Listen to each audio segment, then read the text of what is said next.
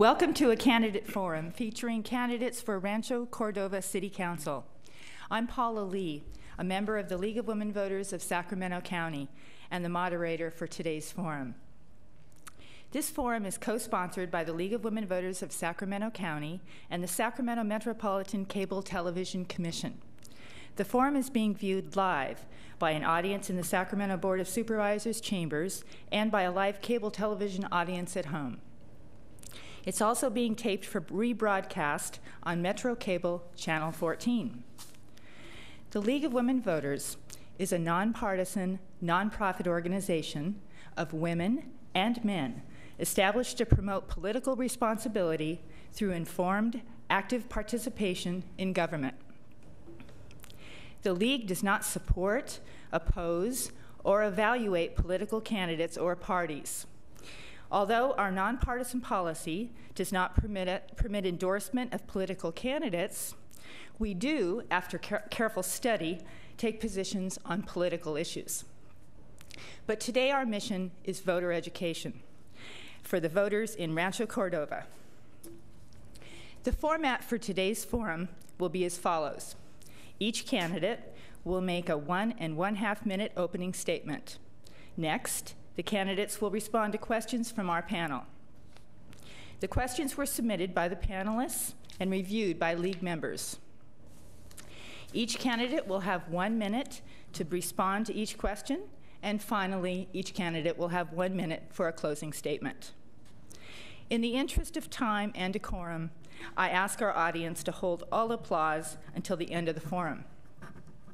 Now I would like to introduce the candidates who are running for Rancho Cordova City Council.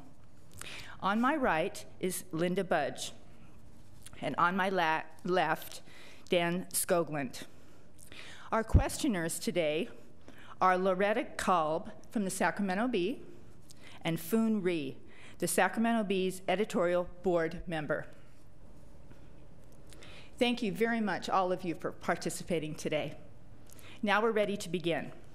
We drew for speaking order, and we will begin with an opening statement from Linda Budge. Thank you, League. Hello, Rancho Cordova. I'm here today to ask you to re-elect me to the City Council, to our City Council. I've served you for 8 years on the City Council and been mayor twice. And I'm proud to sit here today in my All-America City t-shirt. Most people don't realize that this is pretty much a 24/7 job. This is my 3rd event today. But this t-shirt also symbolizes the change that we have brought to Rancho Cordova. When 77% of us voted to incorporate Rancho Cordova, we didn't vote to stagnate. We voted to change the direction that Rancho Cordova was going. We voted to change the physical, social, and economic health of Folsom Boulevard. We've been tough on our absentee landlords who have ignored their properties for, in some cases, 10, 20, or 30 years, and we're very proud of that. We rode the wave of building and brought in new retail and remodeled old, but then the bottom dropped out. And so what we're focused on today is figuring out the strategies to jumpstart development in Rancho Cordova. We have a diverse economy, and we work with our businesses in the area to ensure that they thrive and survive. And that's what we'll continue to do. And I am here today, again, to ask you to elect me to your City Council. Thank you. Thank you. Mr. Skoglund. Thank you, and thank you to the League for holding this forum today and the panelists for the questions. My name is Dan Skoglund. I'm a 35-year resident of Rancho Cordova. For the last 25 years, I participated in all forms of participation community-wise with the local community. I have been a past president of the Rancho Cordova Rotary Club.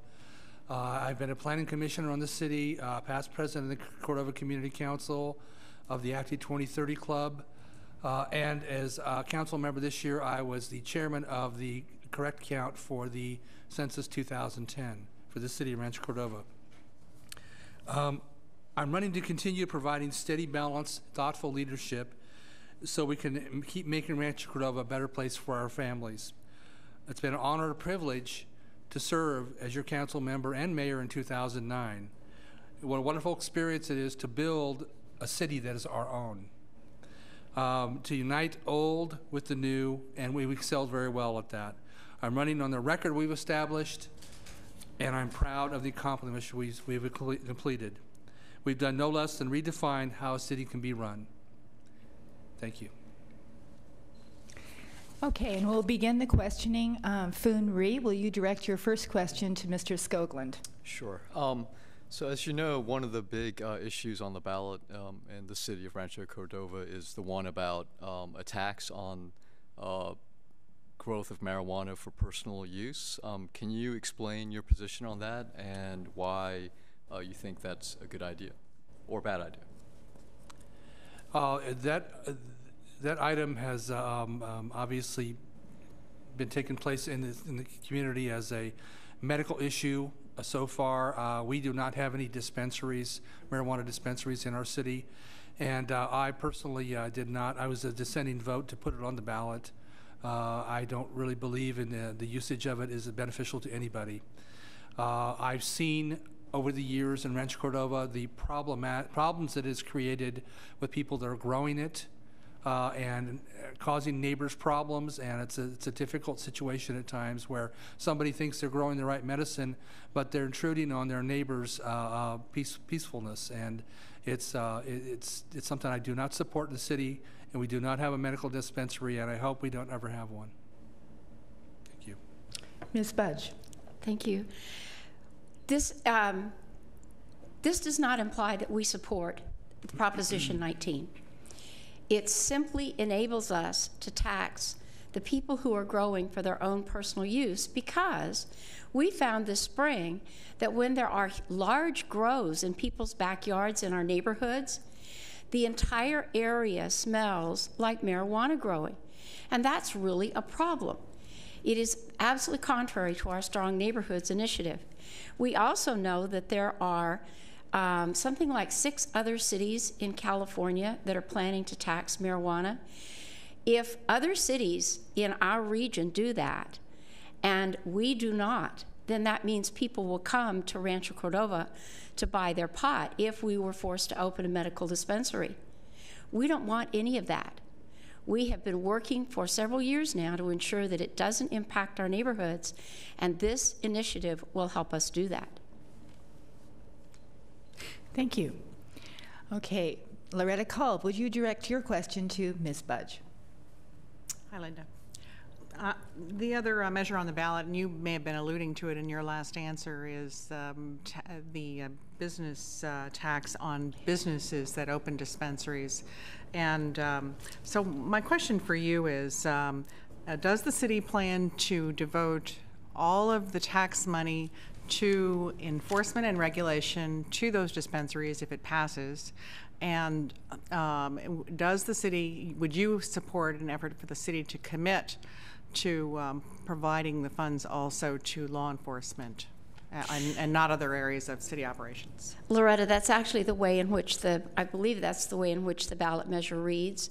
Again, because we have found that there are significant problems, we're concerned that as so much of what we, the voters, pass gets taken through court, and we don't really know how Prop 19 is going to be implemented once the courts get through with it.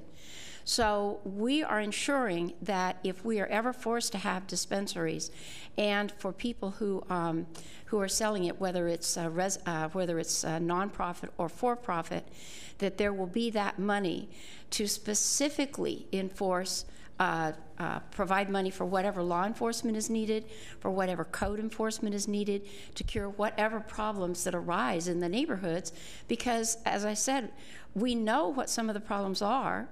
We just don't know what the state courts are going to force us to do. Thank you. Mr. Skoglund.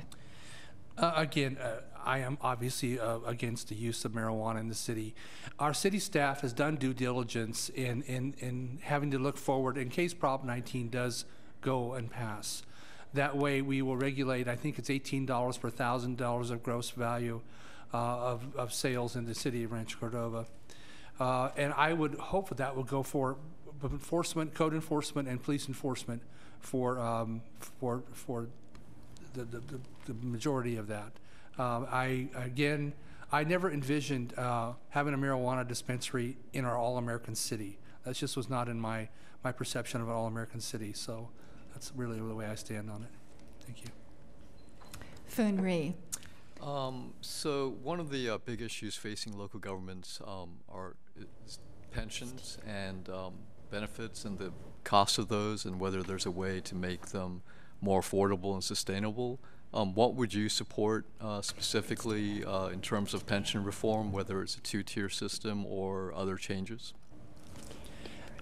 In a fairly new city where we have maybe 5 retired annuitants, I don't think we've actually faced the overall aspect of a pension reform at this point in time.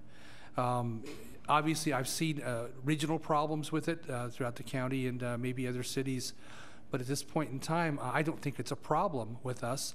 As far as if it was to become a problem, obviously we would have to look closely about that and look at what we would do when people did retire, and maybe look and see what it would cost us in the long run if it kept up a certain trend or something like that. So, Ms. Budge? We have a very small city staff. We have not grown a huge bureaucracy. Our budget is balanced, and one of the ways in which we've done that is to keep our staff small.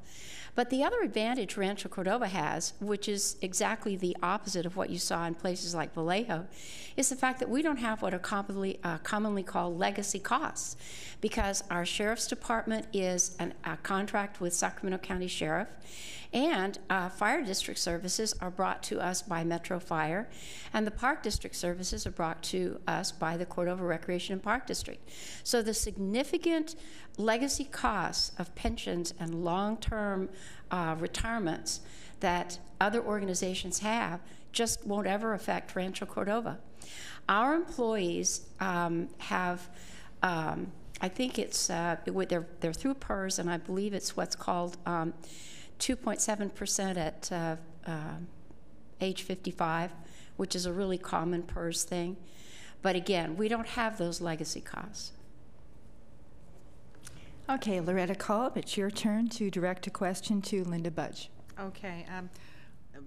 You're familiar, I'm sure, with the Sacramento County discussion about the general plan south of Highway 50 and what has been described as leapfrog development.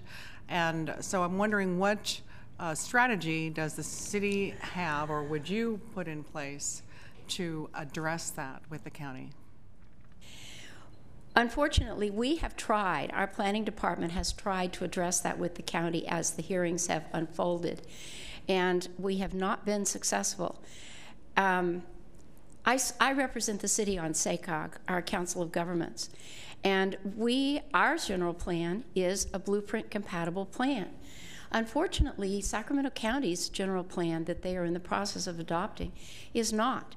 It does provide single-purpose developments, solely residential, in places where there are no services. They will not result in cohesive communities where people can actually live, work, shop, recreate, do whatever they need to do close to home. It will exacerbate everyone's air pollution problems. This has been a non-attainment region for the entire 45 years I've been in Sacramento, and it will only make things worse. Mr. Skoglund. I think you're referring to the county's expanded urban policy update plan, and we've got to work very closely and watch very closely the county, trying to develop, and I think a capacity was something like 152,000 dwelling units, which will be around our sphere of influence, our city boundaries. That's a lot, and of course that's over a 30-year period too.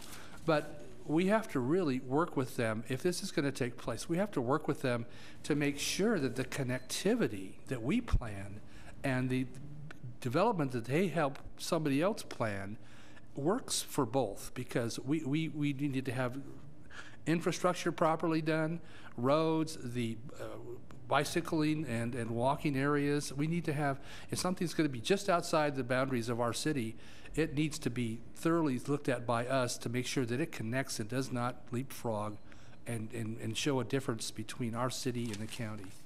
Thank you. Thank you. Okay. Now it's Foon Ree's opportunity to direct a question to Dan. Sure. What's the biggest mistake that you've made on the city council in recent times, and what would you have done differently? I think missing a couple meetings here and there might have been mistakes, but to be honest with you, I think when I first started out, I had a learning curve because I was not a city council member. I was appointed after somebody passed away, and in studying maybe the police contract a little bit more thoroughly when we first initiated that.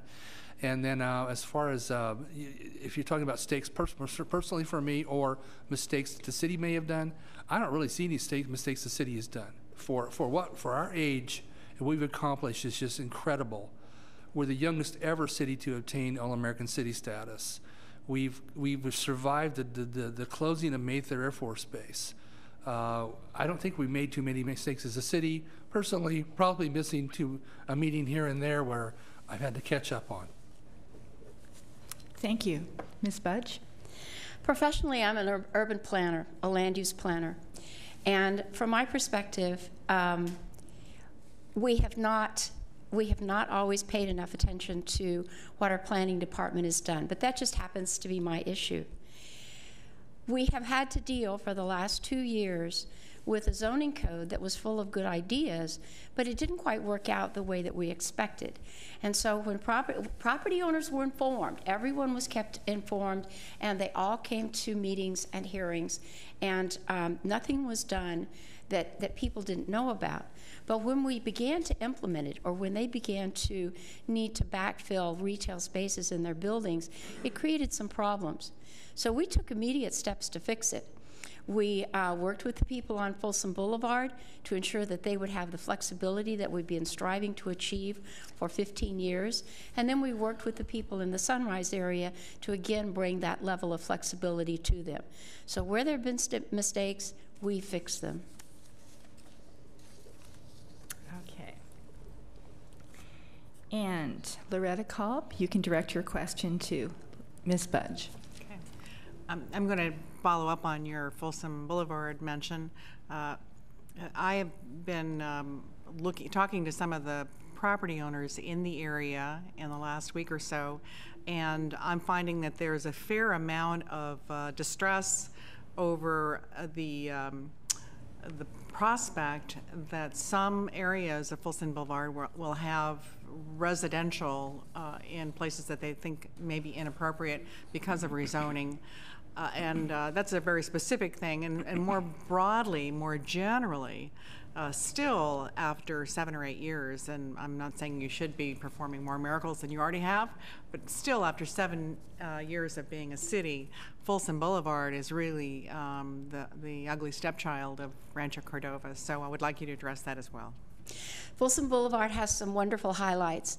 At the Chamber, we used every drop of the facade rebate money that we could get from Sacramento County, and we've continued that in our time as a city by remodeling the boulevard itself, and the paper currently has the second phase of the Streetscape Master Plan improvements in it.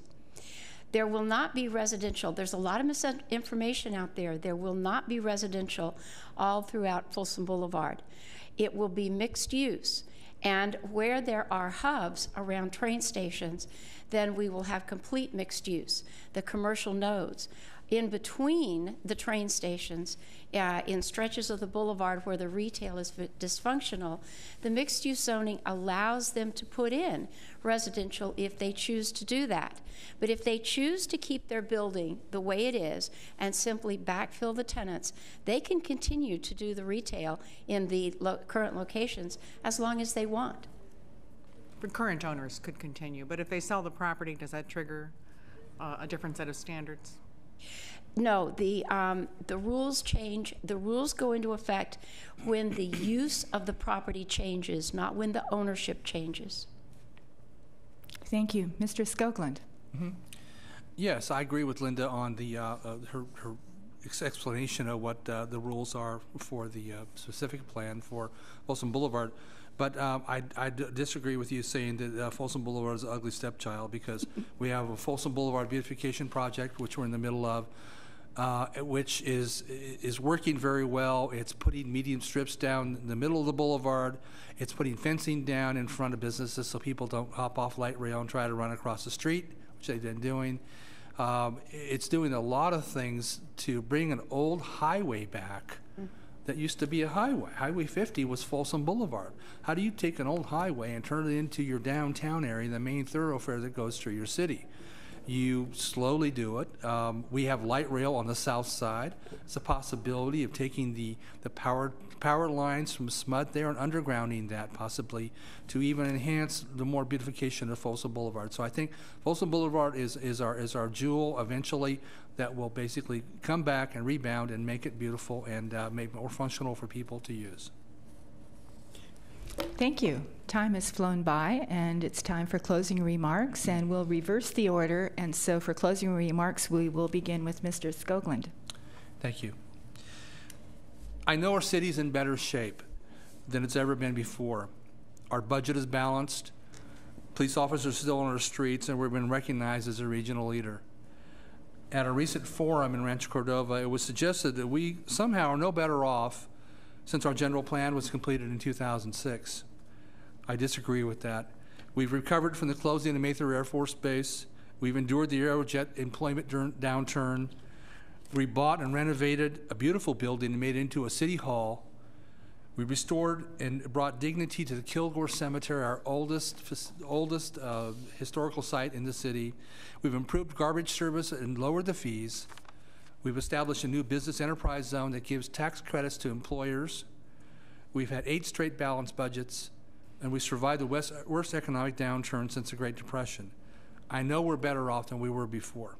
And with your continued support, we'll bring a better quality of life to Rancho Cordova residents and pave the way for a bright future in the region. Please visit my website, www.skoglundforcitycouncil.com. Thank you. Thank you. And Ms. Budge. Dan is absolutely correct in what he has listed as accomplishments of the city. We're very proud of where we are at this point in time. But our biggest challenge for the future is truly to bring Rancho Cordova back from the doldrums that it's in. We are blessed with a very diverse business community. We are one of 3 regional economic centers, and we need for those people to continue to thrive and to survive in this economy. Our employment rate is down. Well, the other way around, it's a little high. But what we're working on is developing the strategies that will enable the home builders to continue to build, that will bring new retail, even from what we have. There's not a day that our economic development and the City Council is not working to bring a new grocery store to the 12,000 households that are south of Highway 50 without any direct access to groceries. We're in the trenches on a 24/7 basis for you, and I ask for your vote on November the 2nd. Thank you. Thank you, candidates. On behalf of the League of Women Voters and the Sacramento Metropolitan Cable Television Commission, I thank the candidates and our panelists for participating. I'd also like to thank all the volunteers who have made this forum possible. This forum has been designed to impart information to you, the voter, in accordance with our belief that a democratic government depends upon the informed and active participation of its citizens. We hope that the insights you have gained from this forum will aid you in making your decision. For voter information and rebroadcast times, please visit our Smart Voter website. It's www.smartvoter.org, O-R-G. Or the League of Women Voters of Sacramento County's website, which is www.lwvsacramento.org. The League of Women Voters is where hands-on work to safeguard democracy leads to civic improvement. Please vote on November 2nd and help make our democracy work. Good night.